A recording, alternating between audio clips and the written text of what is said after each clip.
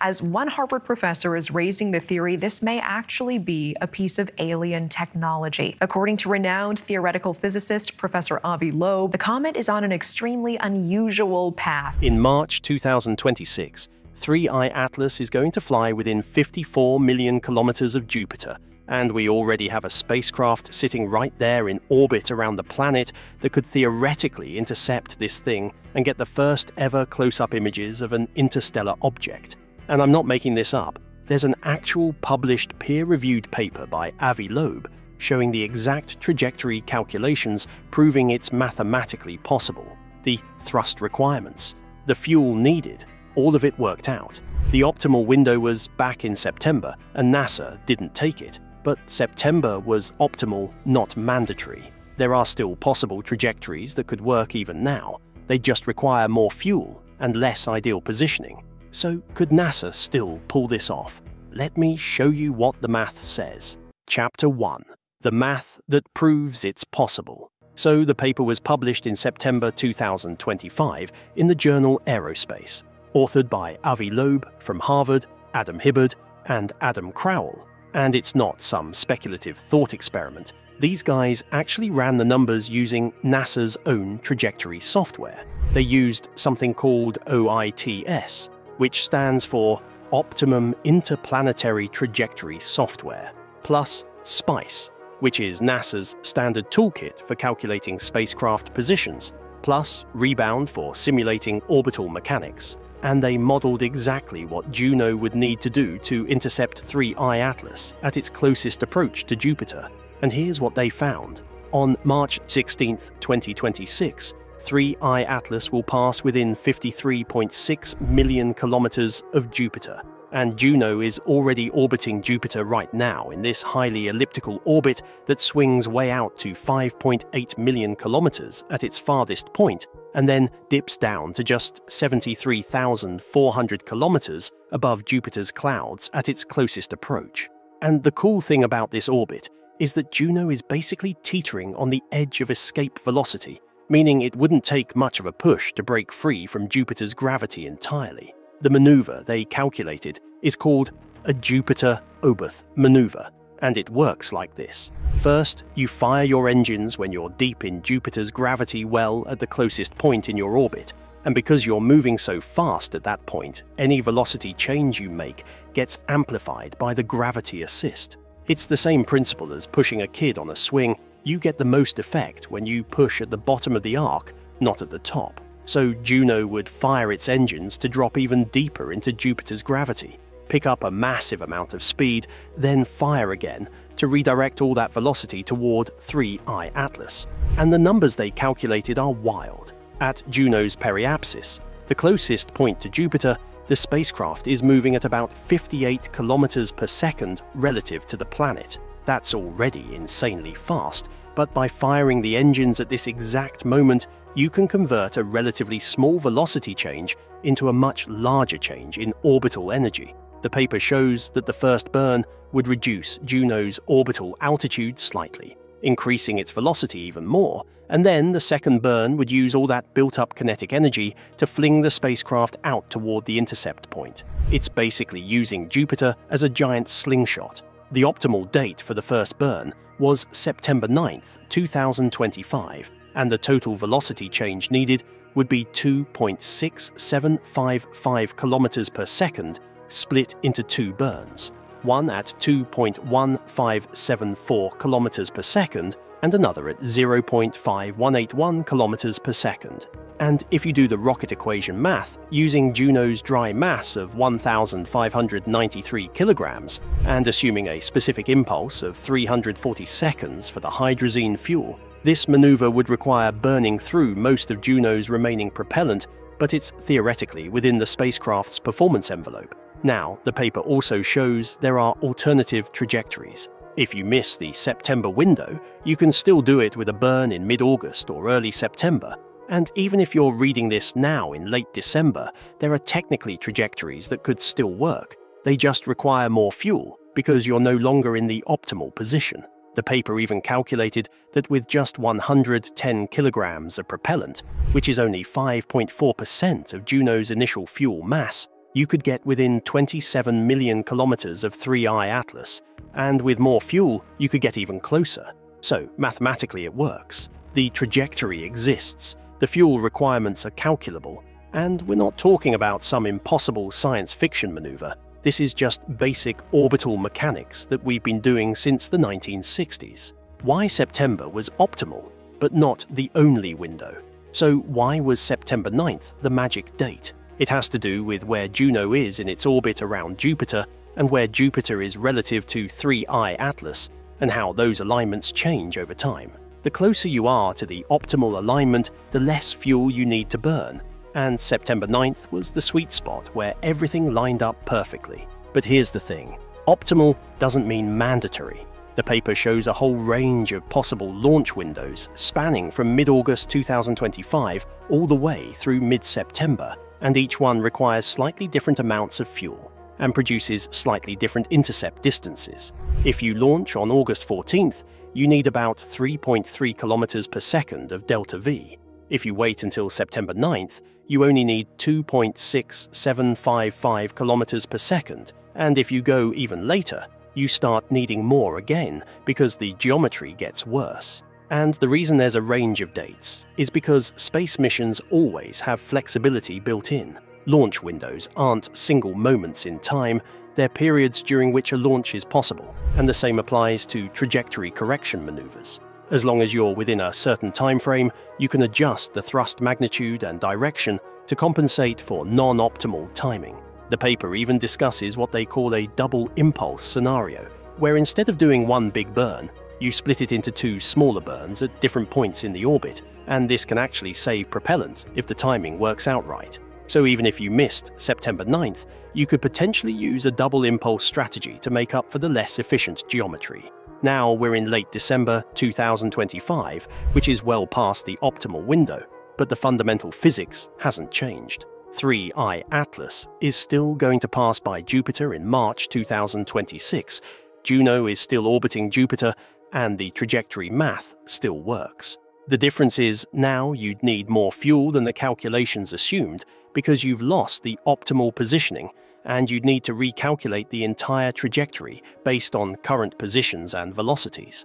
And this is where it gets tricky, because Juno's exact fuel reserves are classified. NASA hasn't publicly released how much propellant is left in the tanks after 9 years of operations. The paper had to estimate, based on Juno's initial fuel load of 2,032 kilograms, and work backwards from all the maneuvers the spacecraft has performed since 2011.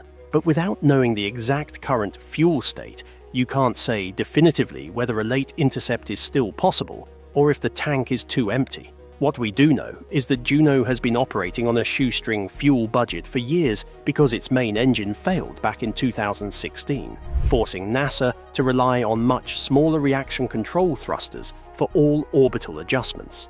These thrusters are less efficient and burn more fuel to achieve the same velocity changes, which means Juno has probably used more propellant than originally planned. What we could learn and why they should do it. So why would this be worth doing? What could we actually learn from a Juno flyby of 3I Atlas that we can't get from telescopes on Earth? First, resolution. Even our best ground-based telescopes, and even Hubble, can only see 3I Atlas as a fuzzy blob surrounded by its coma of gas and dust. We can measure the overall brightness. We can analyze the spectroscopy of the coma to figure out what gases are present. We can track its trajectory and look for changes in velocity, but we cannot resolve the actual nucleus itself. We don't know its exact size. We don't know its shape.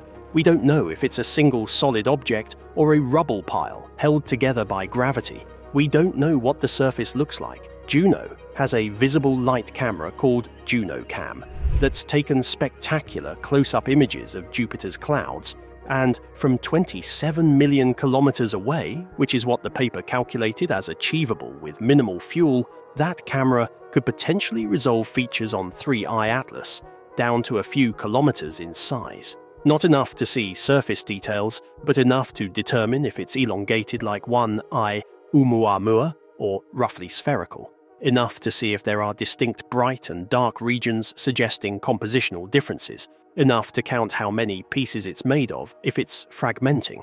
Second, Juno has instruments that can probe beyond the visible. The microwave radiometer can measure thermal emission from the nucleus and tell us about subsurface temperature. The infrared spectrometer can identify specific minerals and ices on the surface. The ultraviolet spectrograph can analyze the composition of gases in the coma with much higher sensitivity than Earth-based UV telescopes. These aren't just prettier pictures, these are fundamentally different types of data that reveal physical properties we cannot measure from Earth. Third, Juno could detect things that aren't emitting light. The magnetometer could search for magnetic fields which would tell us about the object's internal structure and composition. The energetic particle detector could look for charged particles being released by the comet, which might indicate active venting or even electrical activity. The radio and plasma wave instrument could search for any electromagnetic emissions. And if 3I Atlas were somehow technological rather than natural, these are exactly the kinds of signatures you'd want to look for. Fourth, we could measure the mass. By tracking how Juno's trajectory gets perturbed by 3I Atlas's gravity during the flyby, even from tens of millions of kilometers away, you can calculate the gravitational pull and therefore the mass of the object. Combined with size estimates from imaging, this gives you density, and density tells you what it's made of. Is it a loosely packed rubble pile with density less than water? Is it solid ice with density around 0.9 grams per cubic centimeter? Is it rock with density over 2? Is it metal with density over 7? This is information we absolutely cannot get from telescopes. And fifth, this is a once-in-a-lifetime opportunity. We've only ever identified 3 confirmed interstellar objects. One, Oumuamua, showed up in 2017, and we didn't spot it until it was already leaving. 2, Borisov, appeared in 2019, and we got decent telescope observations but no spacecraft data. And now 3I Atlas. The next interstellar object might not show up for another decade, and when it does, there's no guarantee we'll have a spacecraft in the right place at the right time to intercept it. Think about it this way. We've been searching for interstellar objects for decades and only found 3, which means they're either extremely rare or extremely hard to spot, or both. The fact that we happen to have a functional spacecraft in exactly the right part of the solar system at exactly the right time to intercept one is a cosmic coincidence that might not repeat in our lifetimes. Juno wasn't designed for this mission. It wasn't built to chase comets, it just happens to be in the right orbit at the right moment. This is our shot to actually touch something that came from another star system, to get close-up data from an object that formed in conditions totally different from our own solar system, to potentially answer questions about planetary formation and cometary composition that we can only study through examples.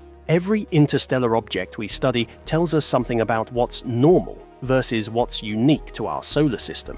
And right now, our sample size is basically 0 because we've never gotten close to 1.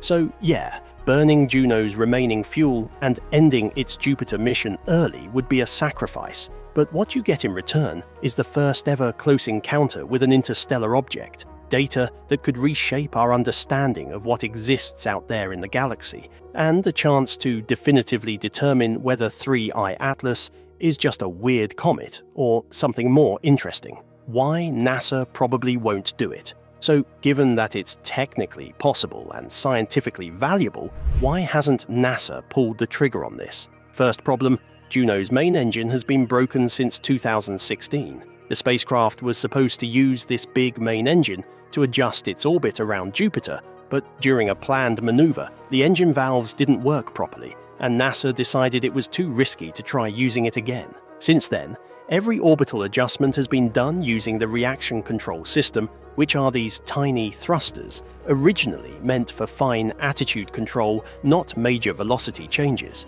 and the maneuver to intercept 3I Atlas would require burning 2.6755 kilometers per second of delta, which is a massive velocity change, way beyond what the reaction control thrusters were designed for. Now, the paper assumes you could use the RCS thrusters to do this maneuver, and technically the math works. You just burn for longer and use more fuel. but NASA has spent 9 years being extremely conservative with Juno's propellant budget precisely because they can't afford to run out of fuel and lose control of the spacecraft. Using almost all remaining fuel for one big maneuver is the opposite of conservative. Second problem, we don't actually know how much fuel Juno has left. The spacecraft has a fuel gauge, but it's not perfectly accurate, and after 9 years of thermal cycling and vibration and micrometeoroids, impacts, there could be leaks or pressure changes that throw off the measurements. NASA's best estimate is based on tracking how much fuel was loaded initially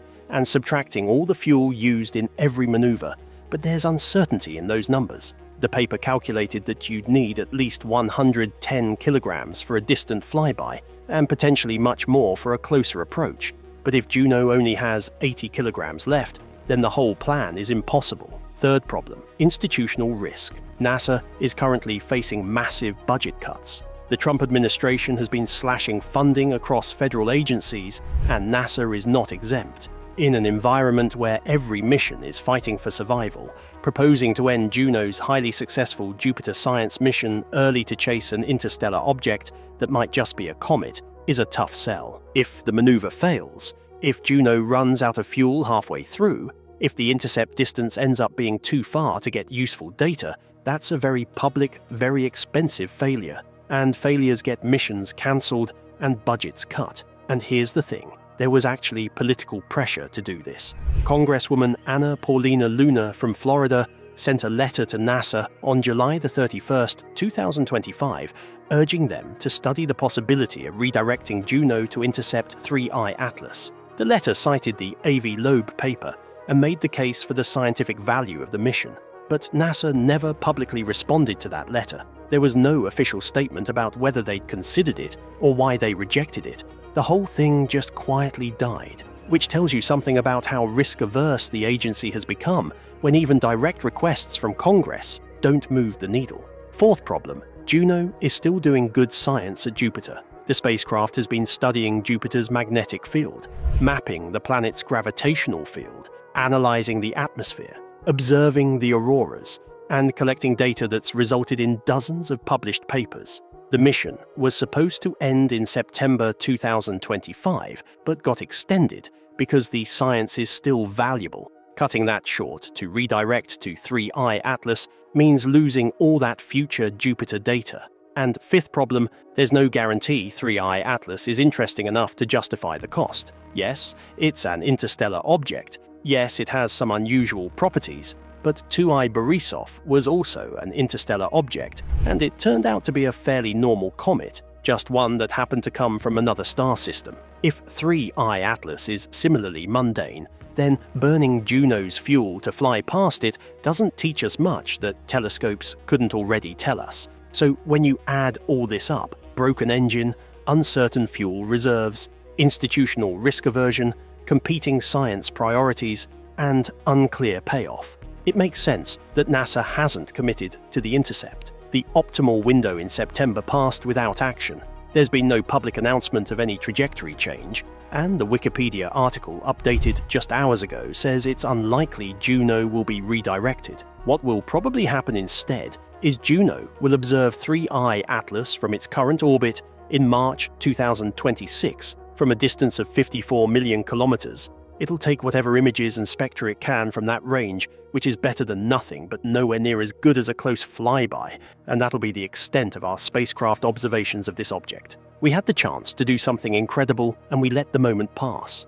So could NASA still intercept 3I Atlas with Juno? Technically yes. The math still works. Trajectories still exist. Will they actually do it? Almost certainly not. And that's probably the right call from a risk management perspective, but it's also a missed opportunity we might not get again for decades. Sometimes the safe choice and the right choice aren't the same thing. Don't forget to like and subscribe for more updates. Thanks for watching.